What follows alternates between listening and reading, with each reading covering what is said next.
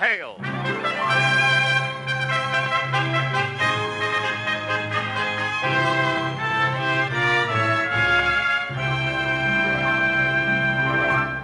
Hello from Hollywood. This is C.P. McGregor speaking, and welcoming you to another broadcast of your War Department program, Proudly We Hail. Through the courtesy of the Hollywood Coordinating Committee, we present the brilliant actor, Mr. Bill Williams, as the star of our play, East to West, written by Joel Malone, music by Eddie Scrivanik.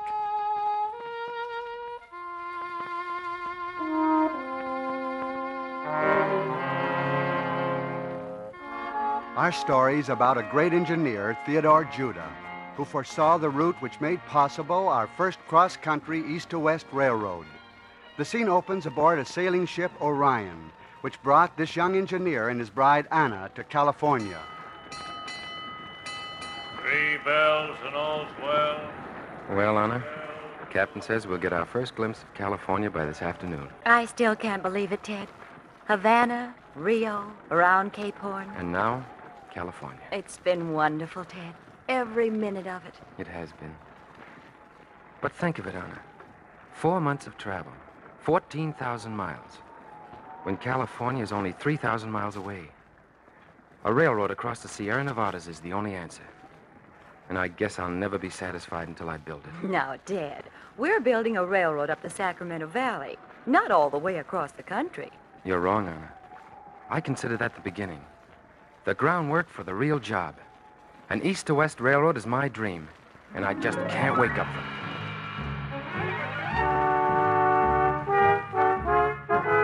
The San Francisco Bulletin. The first shipment of rails for the Sacramento Valley Railroad arrived here from England last Wednesday. Construction is under Mr. Theodore Judah, and it is estimated... Placer Herald. Good news. Yesterday, a handcar was swung onto the first mile of completed track for the new railroad, and Mr. and Mrs. Theodore Judah took California's first railroad ride.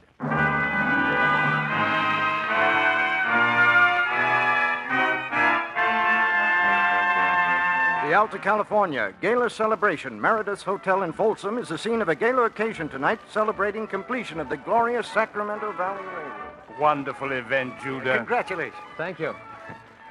Anna, let's get out of here for a minute. All right, Ted. It'll be cool out on the veranda. Well, this is nice. Know something, Ted? No. What? I'm proud of you tonight. It's the nicest thing I've heard all evening. I've neglected you ever since I started on this job, Anna. But I'll make it up to you someday. Have I complained? No. But that's just why I want to be sure you understand.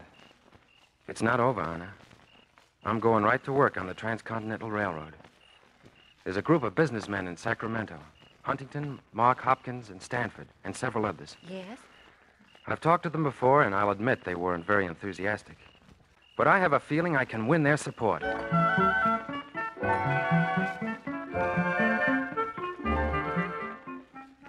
Now, wait a minute, Judah. This proposition you're suggesting is fantastic. Yes, you forget, Judah. Huntington and I are just hardware merchants. Crocker, a dry goods man, and Stanford, a grocer. You're talking in terms of millions. But Hopkins, once we start, I'm certain the United States government will back us. I doubt that. Congress is all tied up with this slavery question. Besides, every time a railroad is mentioned, the South fights it if the route is to go north, and the North blocks it if it's to go south. I'm aware of that difficulty, Mr. Stanford. But consider this. We'll first build a roadbed to the mining areas. That will serve as a wagon road to the mines. The revenue we realize from this alone will keep the project moving. Well, gentlemen, this may mean my ruin, but on the basis of the wagon road, at least I'm willing to investigate further. All right. I'll listen, too, but no promises. Fine, gentlemen, fine. I'm taking the first boat back to Washington. I believe that help from the United States government is not out of the question.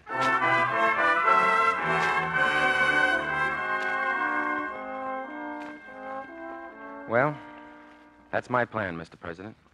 Hopkins and Huntington, together with Mr. Stanford and Mr. Crocker, have agreed to supply the private capital. Now we need government help. Mr. Judah, may I say that your enthusiasm, your faith in the future of our country at a time like this is an inspiration. Thank you, Mr. Lincoln. However, we must be practical. Oh, you mean You don't feel you can support my plan? On the contrary. Mr. Judah, I once said, a house divided against itself cannot stand. I was referring to a social and political barrier. But you've convinced me it applies to geographical barriers as well. Mr. Judah, you'll go back to California with the full support of the United States government.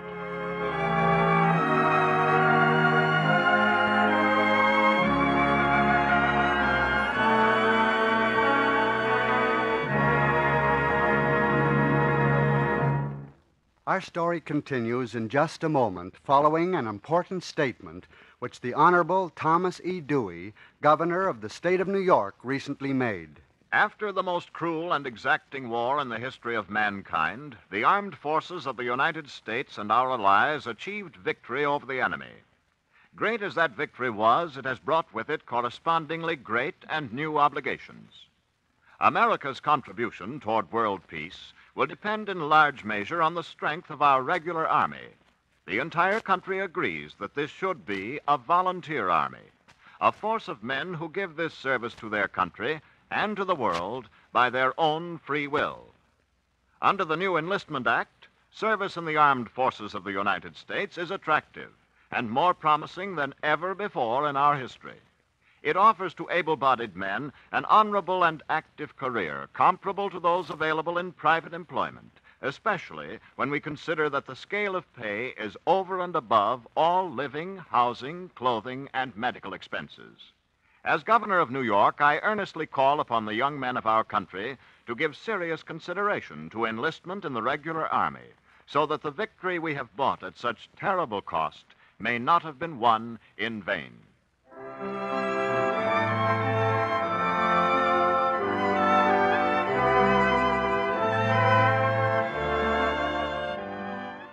And now we continue with our play, East to West, starring Bill Williams. There he is. Great work, Ted. Welcome home. Thanks. Well, Anna, everybody seems to be here to welcome us this time. You deserve it, Ted. And they appreciate what you're about to do. Hello, Judah. Hello, Mr. Huntington. Judah, we'd like to have a conference with you right away. Well, I guess Anna will forgive me. Of course, Ted. I'll wait for you at home. But don't be long. Only a few minutes, dear. All right, Huntington, let's go.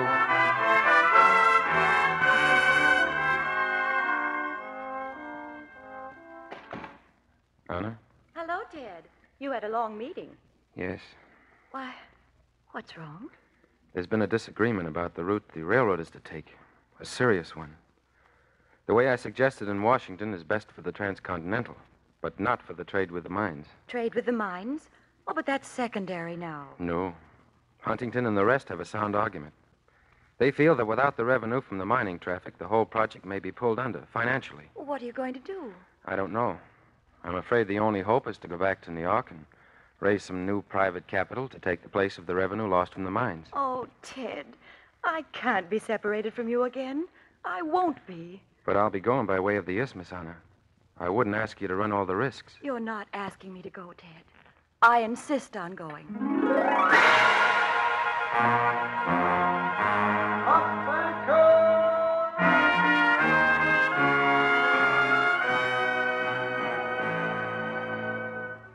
Coming into the Isthmus, Mr. Judah. We'll be saying goodbye again. Watch out for that young wife of yours. I will, Captain. See you soon on the return voyage.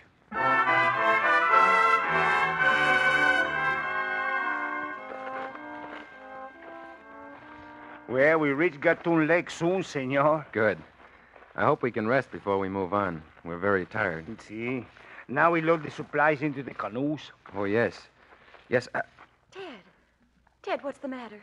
nothing. Senor, let me look at you. Por Dios. What is it? What's wrong with him? The fever. Yellow fever. We must get him to a doctor.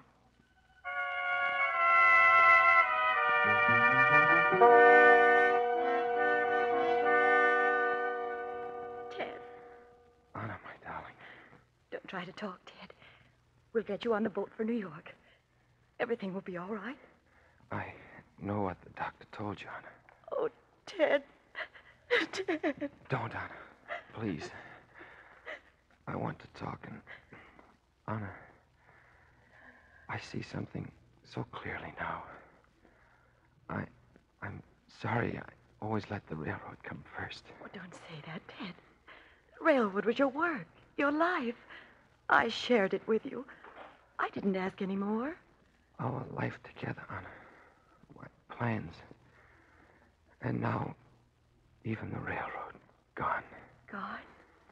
You really think that, Ted? It can't be built their way, Anna. I know it will fail. But don't you see, Ted? It won't be built their way. Your way is right. They'll find it out. I love you, Anna. I'm sure they'll find it out. The railroad will stretch out across the valleys, through the passes, like you've always said, and... Oh, Ted! Ted! Ted!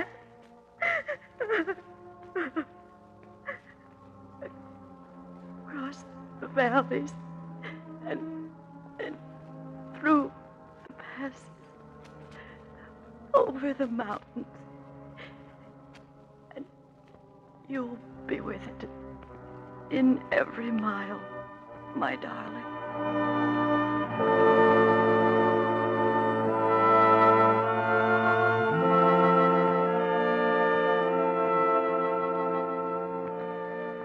And only a short time later, construction on the Transcontinental Railroad was started.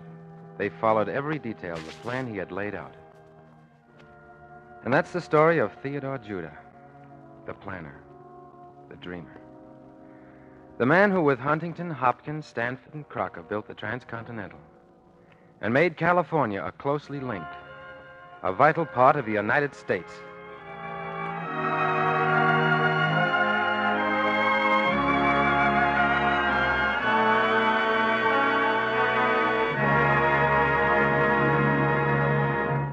Now we present Major General Willard S. Paul of the War Department General Staff, who has an interesting message for all of us. General Paul. The American Army has always been intimately connected with the development of our nation. Army achievements in exploration, civil engineering, public works, medical and scientific research have materially contributed both to the welfare of the American people and to the progress of our civilization. Accordingly, you, the American people, are entitled to know how your new regular Army is being built. If the Army is to accomplish successfully its difficult assignments, it will require the services of high-caliber, intelligent young men capable of absorbing technical instruction and then applying this knowledge to the task. Men who recognize the value of an Army career. One of the most outstanding inducements to service in the regular Army is contained in the Voluntary Recruitment Act of 1945. This act extends the educational privileges of the GI Bill of Rights to those men who volunteer for service before October 6 of this year. Under the provisions of this act, young Americans can become eligible for a full college course by serving a 3-year enlistment in the regular Army. As soldiers, they will receive excellent training in first-rate service schools. They will apply their skill in the operation and maintenance of the newest scientific equipment. They may be assigned to duty in this country or in foreign lands, where they will learn firsthand the necessity of international understanding. Because of their experiences, they can consequently enter college with a background of interesting, useful, newfound knowledge, and will be better able to benefit from college training. College presidents and educators throughout the country are agreed that the veteran students stand academically head and shoulders above the average college student because they have learned in the Army the value of determination and the personal profit achieved by completing a higher education. Your Army offers you this opportunity, a full college course free. I urge you to investigate the facts. Thank you, General Paul. And our thanks also to Mr. Bill Williams and to Governor Thomas E. Dewey for appearing on this program. Proudly We Hail will come to you again over this station next week. Listen in.